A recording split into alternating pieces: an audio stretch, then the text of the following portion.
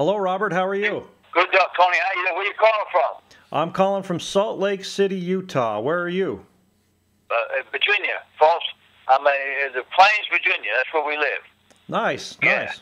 You live in Salt Lake? That I do, yes.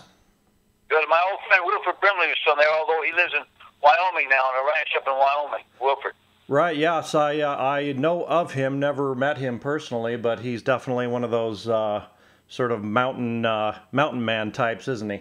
Yeah, he used to be a bodyguard for Howard Hughes. Oh, really? Yeah, Well, and he sings jazz. He's a fun character. I bet you that guy Yeah. could tell you some stories. Yeah, for sure. Well, thanks Yeah. for taking some time to answer a few questions. I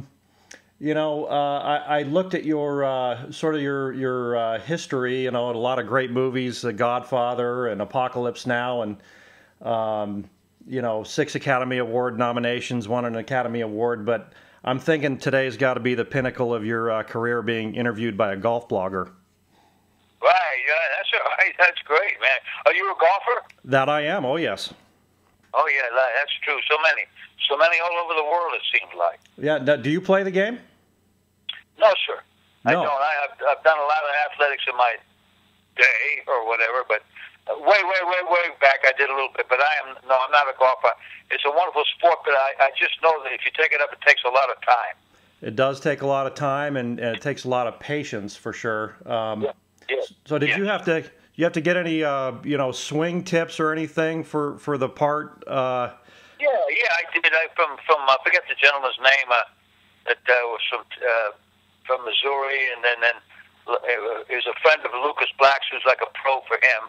Yeah. And I guess I even read the other day that when Tiger Woods is coming back, he has a swing professor that goes with it. It's hard to believe, but even he has a swing instructor. Oh, I sure. don't always get to teach a guy like that, but I guess there's always something. Well, they have swing instructors, and they have mental game gurus that give them some kind of Zen coaching. It's amazing what they'll go through, but there's big money to be won. I don't think Nicklaus did that, because somebody told me on the set, which was very revelatory to me, that Nicklaus, when he came in, if he had 4 things on his mind that bothered him, he might as well stay home. If he had 3 things, maybe 2 things, he'd do pretty good. If he had 1 thing on his mind, it was bad, and he could finish in the top 10. Then if he had no worries on his mind, nothing, he said nobody could beat him. Yeah. So that's interesting to me. His swing coach didn't really follow him around much like they do now. He might give him a tip, but they did. These days the swing coach stands by him on the range and is talking to him on every shot. I think that would get in my way. I mean, I couldn't work that way. Yeah. As an actor, I couldn't work that. Actually, I heard that Jack Nicklaus in high school was the 100-yard dash champion of Ohio. Really? With those stocky legs, huh? I read that, yeah. Good athlete, yeah. No, I mean, I couldn't have a good...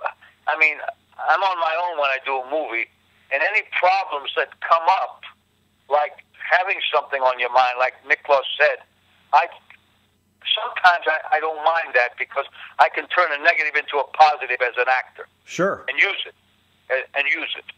So in 7 Days in Utopia, speaking of that sort of thing, what you enjoyed about the part, and what were the challenges of playing Johnny Crawford?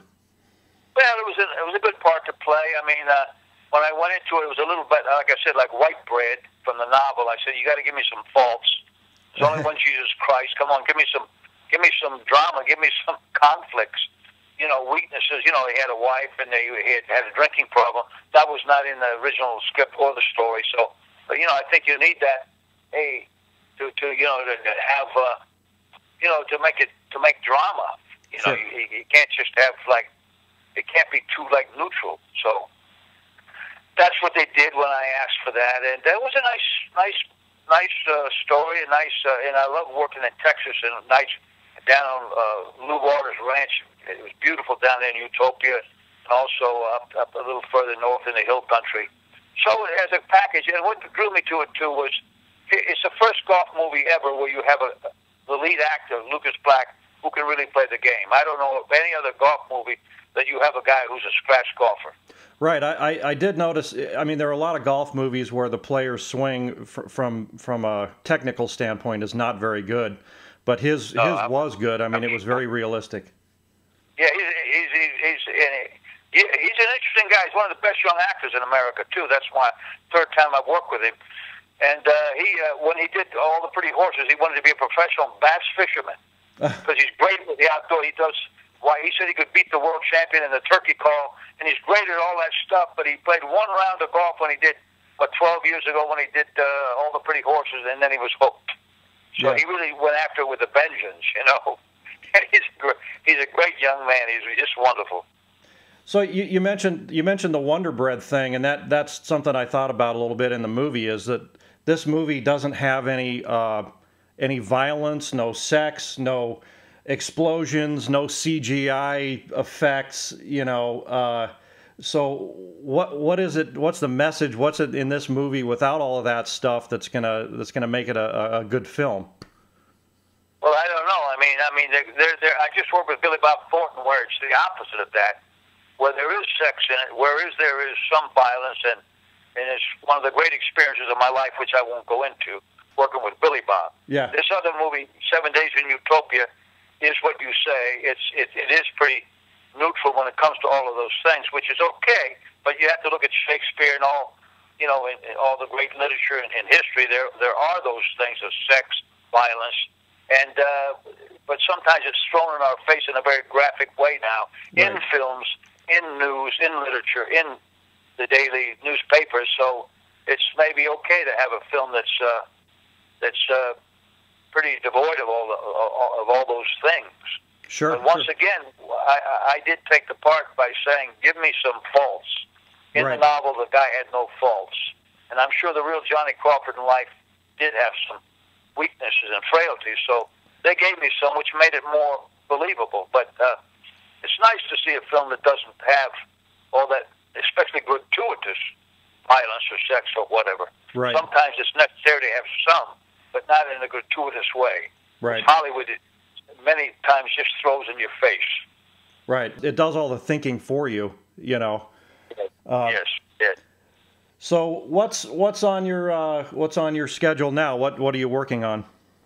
Well, I just finished a film in Atlanta, Georgia, with Billy Bob Thornton, one of the highlights of my career, which was really a very unique experience. Once again, the opposite of this. Yeah. I say, don't bring your preacher to it, but yet he might enjoy it. You know? Yeah, if Billy Bob Thornton's in there, yes. So I've been working on that, and then Scott Cooper, who directed, and I produced Crazy Heart with Jeff Bridges, has got another project coming up with Christian Bale that I'm going to be working on and be in. So, you know, there's always something around. I've got a few things lined up, you know, and I'm tapering off some now at this point in my life, but there's still some good stories to be told, and I'm being offered things that are just as good as I was offered 15 or 20 years ago. Well, that's great. I mean, to have continuing, you know, gigs flowing in has got to be a good thing. Well, you know, I mean, an athlete has to stop at 25, 30, 35 years old, maybe 40 at the most. But an actor can go on and on and on, you know. As long as you keep a little hungry, you could keep going for a long time. Amen to that. Well, hey, thanks. I appreciate your time. And, you know, if you're ever out here in Salt Lake, we'll have to, you know, look me up and I'll show you around the mountains. I'm looking for Boise State to beat Georgia in the opening game. Boise State, yeah. You know, well, I'm a Ute here in Salt Lake, and so I got a little sore about Boise State after last year. What do you mean? Well, they crushed us last year. Well, and that phenomenal quarterback, I mean, it was the guy who kicked the extra point who missed the game for them. They were going in. They're very good team. Oh, you're talking about Montana State game, right? No, they played Nevada, right? Or Nevada, yeah, that was Nevada. That's right. Yeah, that was a heck of a game. Locked up, and the guy blew it on an extra point and a field goal. So yeah, and that can happen. That can happen. They have a terrific passer, that kid. Yeah, he's gone now, though. Georgia, isn't he? A few years ago when they went down there, but this year I think it might be different. But they're very good, well coached, Boise State. Yep, yeah, that they are. All right, sir. Well, hey, I appreciate it. It's very good to talk to you. Yeah, you bet. Thank you, sir. Bye-bye. Take care.